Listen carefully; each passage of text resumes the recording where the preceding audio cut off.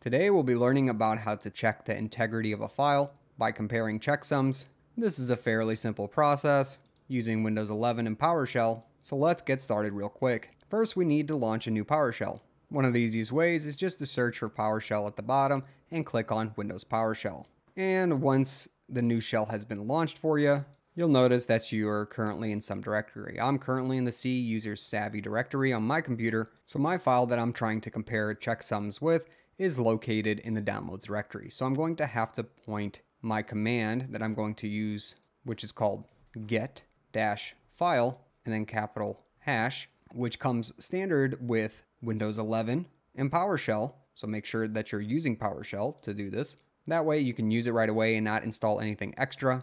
Definitely a quick and easy way to check the integrity of a file if you have a hash. And all that we're doing today is checking something called the integrity of a file. In simple words, that means, is the file that we downloaded is the same as what the server actually is serving us, and there was no malicious change between the actual file and the one that we received. This allows you to be sure that whoever supplied the file is the one who originally created it and nothing malicious done to it. It also helps you see if a file got corrupted while downloading. So my file is located in the C:/users directory, and then savvy, which is my user, followed by the downloads folder. If I just tab, it'll automatically try filling in directories or files. I know the specific file name I'm looking for starts with a K. I can type in K and just do tab, and it should automatically fill it in for me. You can do this for whatever file that you're trying to get a hash for. So the file I'm doing is Kali Linux 2023, which I downloaded from the internet, and it's a Linux distribution that I want to install. And I want to confirm that everything got downloaded correctly. It's a big file and nothing got corrupted. That way I don't go installing something that doesn't actually end up working. So this is my example. You can use most files, but you will need a hash of some kind that is supplied from the place that you're downloading the file from, or else there's no way to really check the integrity. So in my case, since I downloaded Kali Linux, they do have a checksum. So they supplied a SHA256 checksum or hash. Just make sure you have the proper hash for whatever you're trying to check. I want to make sure to copy this hash and save it so I can compare the file I just got done downloading to this hash number right here. Also, I can tell what I've downloaded is the actual file I should have expected to download with no corruption or malicious changes. So back to the PowerShell, and I'm going to do space. I'm going to do -A and then another space, and then type in SHA256, since I know the hash algorithm that was used was mentioned and it said SHA256. Okay, I'm just going to press enter and then get the file hash. It's going to take a little bit, but once it's sorted, it says here the algorithm is SHA256 and then the hash number from the file. And if you made it this far, smash that like button for me. You figured out how to get a hash. Let's make sure to compare them. And I'm on the road to 50,000 subscribers, so subscribe below if you enjoy learning.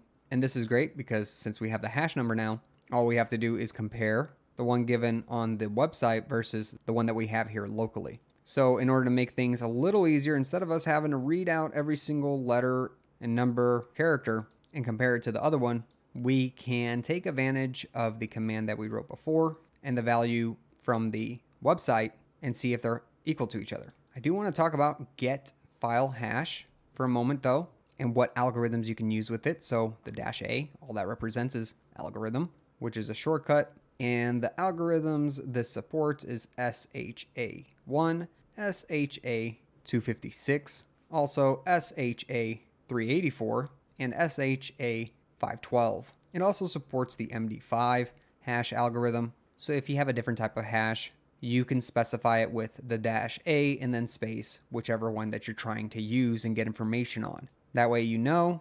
Back to trying to actually compare two hashes, we'll go back up all the way. This time I'm going to put a parenthesis out front and then continue writing my command out in the back. So my file again is located in C, users, savvy, in the downloads folder, and it's called Kali Linux 2023. Again, use whatever file name that you're trying to get a hash for. Then we'll put the -A like we had before, put SHA256 because that's the one we wanted to sort. So now we have pretty much the same exact thing that we had above. And then we'll put the closing parenthesis Then I want to type in .hash for hash. Then I just want to put a space. Notice how I'm continuing on to a new line. And then I'll just type in -eq, which stands for equal to. So it's checking whatever's returned out of this get file hash command and take that entire contents and compare it to something. So I think you can guess what we're going to put here. Make sure to put quotes in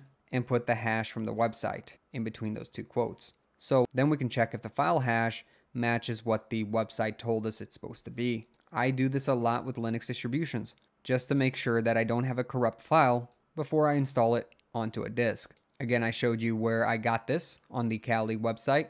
You'll have to make sure that the website provides one for you. After you have it pasted in, you can press enter. Give it a few seconds here. And once everything has been completed, you'll get a true or false statement printed out to you. True means that yes, the two match each other one for one. So that's a great thing. We now know a file that does have integrity and it hasn't been modified in any way or corrupted. So we've confirmed what we've downloaded is what we expected to download. So let's just say something is wrong. I'm going to change the very last alphanumeric here to an E instead of an A and check the integrity once more. We should expect to get false instead of true this time. If I press enter and give it a few seconds, then I would expect this to say false, which means these two hash numbers of what you supplied versus what the file has do not match up, and something actually was modified between the time that you downloaded it to your computer or the source that you got it from in comparison to when it was first released. Again, false right here indicates that these two are not the same. And that's it. That's how you check file integrity here in Windows 11 and how to make sure that a file is not corrupt. You've done a wonderful job at this point.